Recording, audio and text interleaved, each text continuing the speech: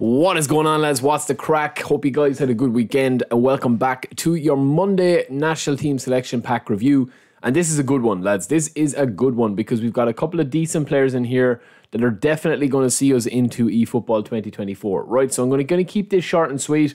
We are going to get in all the information. We have got the Colombia pack, right? So there is 8 players in here. You get 3 chances at spinning for these guys with remaining players there. You can see it's 100 coins, so you can only get 3 of these players, right?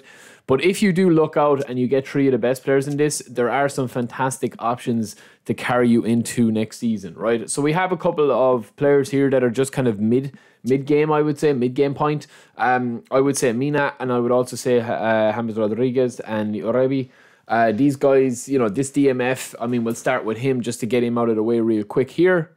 Like, he is an extremely solid DMF, but he is missing a couple of player skills. And because we have got the pack pick, or the pick of the pack, Barrios in this as a DMF as well, I think that this guy is just a little bit... I mean, listen, his aggression, his defensive engagement is insane. He also has 90... or 80 ball control with 85 stamina and 80 and 75 acceleration and pretty much everything in the 70s. But I do think that you do need to put in a bit of work into this guy, especially if you want to make him a really dominant DMF. Now, he can play as a central as well if you want to go a little bit more attacking. But I definitely do think that while he is a very, very strong player, I do think missing out on that blocker, as you see the build here, and I will do training guides on a few of these top picks.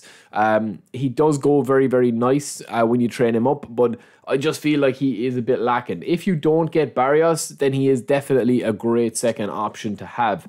The same can be said for the 2 centre backs, lads, right? So you've got Mina, who is very dominant in the air. He's got blocker, but he doesn't have interception. He's got acrobatic clearance and aerial superiority and heading. He doesn't have slide tackle, and he also doesn't have unwavering form, which is a bit of a pity on these cards because I do think that you know, all of these cards are going to struggle if they don't have form. You know, they become a very different type of player. Now, he can train up as an 89 centre back, 89 overall centre back, as you see here, and you get his aggression to 90, you get his tackling to 89, you also get his speed to 69, and you can get his header and jump and physical contact all around the 90 mark. So not a bad option at all. Same can be said for Sanchez, right? So Sanchez, obviously from Spurs, goes to 89 overall. Apart from his lack of player skills, which you see here, he pretty much has no player skills compared to other centre backs, and he is down as a build-up as well. With the standard form, it's a bit of a killer, but his speed, acceleration, and physical contact and jump are really good for a player that gets 94 aggression. You can see where they're training the players now, Konami, you know, where they're releasing some new players. Centre backs, you know, are all about aggression and all about physicality and a little bit of speed sometimes thrown in as well. But that is just a bit of a pity with these cards that they're not really going to be end game type cards. Now, if you get them on A form, they're definitely beasts and you can train them up really nicely.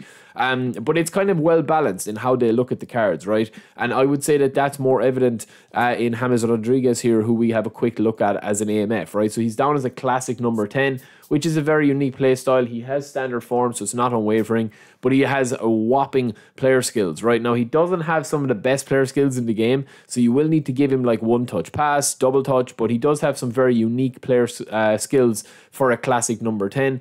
And listen, man, this guy has been, in my opinion, really harshly valued in eFootball and PES over the years. I definitely think he was a fantastic player. And his stats go really nicely. It's just that he's got no pace. That speed is going to be killer on this card because you do need to go with the dexterity fairly high if you get it to the 90. But even if you just take it to like 84... and the acceleration, you know, say the acceleration needs to be at least 80 in my opinion, or 78 in my opinion, you're not going to get much more with the, you know, with the speed. Even if you pump in a lot into speed there, you're still going to only get it to the like 67 overall with 12 points into it. I mean, you would have to pump in pretty much everything into lower body to bring it up high, and even at that you're kind of neglecting everything else. So I would say just train him without speed and bring him on as a super sub.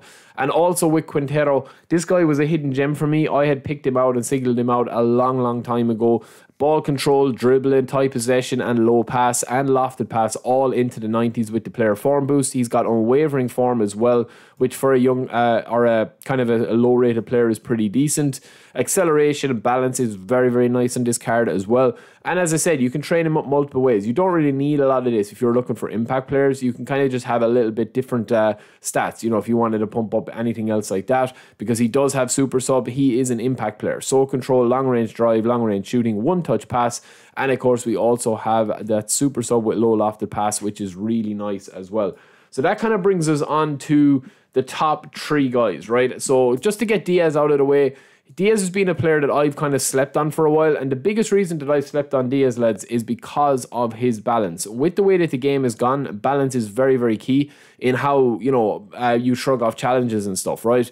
And if we are looking at this card here, his acceleration can go to 99 very easily, but his balance stays at 82. So you've got 97 acceleration there with 90 dribbling, but you've only got 82 balance. So, you know, that's kind of a bit of a concern with this card. If you wanted to pop 6 into finishing, you can do that, but he becomes a different type of card.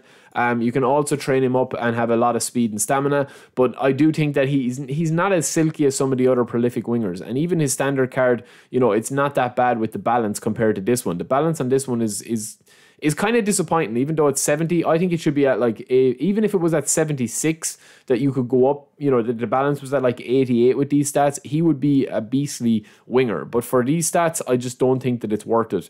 Cuadrado is the same. I mean, if we train him up here, he is a cross specialist. He's got some lovely player skills. He does have standard form, unfortunately, as well, as you see here. He does have standard form there. If you were taking a look at him, I'm not too sure if I showed Diaz, lads, so I will show it right here again with Diaz here. Sorry, that's the build I had for him there, if you want to pause it. But yeah, I mean, for Cuadrado, right, I do think that there is a bit of an issue with this card again because of his just lack of skills in certain areas, right? Now, I do think that he can be a very good player to pass the ball in and, you know, get a lot of stuff going like that.